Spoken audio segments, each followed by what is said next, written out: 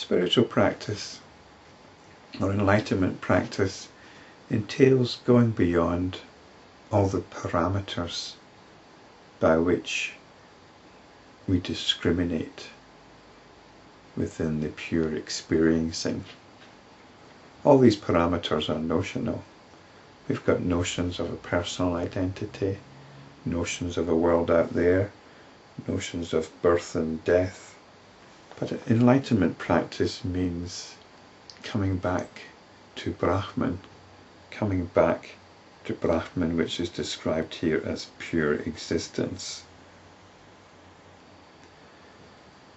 It could be described as pure being, pure becoming, or I prefer to call it simply experiencing, pure experiencing.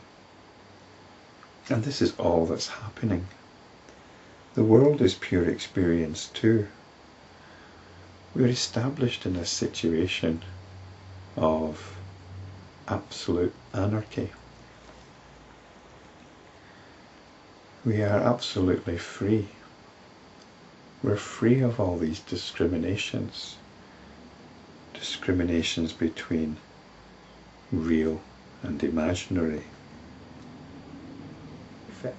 Whom do injunctions and prohibitions affect? No matter how we lead our life in everyday society, internally we are not judging ourselves. Internally we are totally free, totally accepting, totally open. The illusory power known as Maya alone is the subject of discussion and argument, and argumentation. It is and it is not. This is how our cognitive process works. We want to know what is real and what is unreal. Clearly this is a very important thing to be able to do, but spiritually we need to go beyond it. We need to go beyond our anxieties about establishing what is real and what is unreal. In the realization of Brahman, there is only this pure experiencing. We do not need to make any judgments about it. We do not need to make any discriminations within it. Therefore, such disputation is extended by ignorant people to Brahman, or the infinite consciousness. So if you hear about Brahman, you might be wondering about Brahman. Is Brahman God? Is Brahman this or that? Sometimes it's said to exist, sometimes it's said to be non-existent, sometimes it's said to be neither. We don't get into any discussions about Brahman. To do so would be like asking somebody for directions. And if they point in a particular direction, you start asking them about their finger for further clarification. You really want to understand how to get there, so you start asking them about their finger.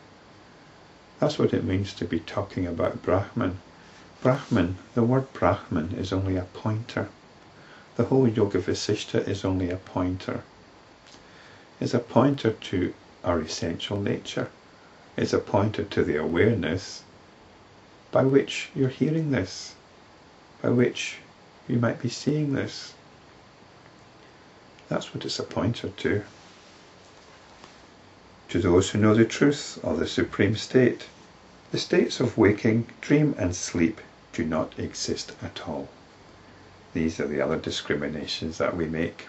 We discriminate between waking and dream. And sleep refers to deep sleep.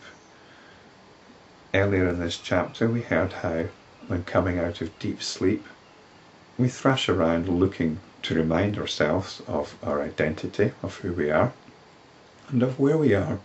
We establish these two parameters as soon as we come out of deep sleep. But again, we cannot say there's any such thing as deep sleep. There is only what is going on now. We've only got the notion of deep sleep.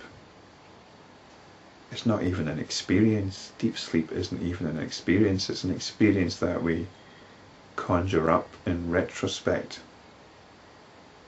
So we create this memory, what is no more than a memory of a non-experience, and call it an experience, the experience of deep sleep. How unreal is that? Whatever is as it is, and this is the pure experiencing. The dream world, as also the world which one sees in his own imagination, is not real, even though they are experienced to be so for the time being. We only say that a dream is unreal subsequently. At the time, the dream is extremely vivid, even though we might completely forget about it a short time later. Even so, in the beginning of this world creation, it did not exist or come into being. At the beginning of this world creation, we can understand as that moment when we come out of deep sleep. But really, that's just a memory, a contrivance. There's no beginning to what is happening. There's only consciousness creating its stories. When thus the world is realized as pure consciousness, then it is not an object of perception. It's a realization. Therefore, there is no subject or observer either. There is no experience or experiencer. The experiencer is the identity which we latch onto, and the experience is the locality that we latch onto. But really this is just consciousness doing its thing. All we can really say is that there is only the field of experiencing, or the stream of experiencing, or simply experiencing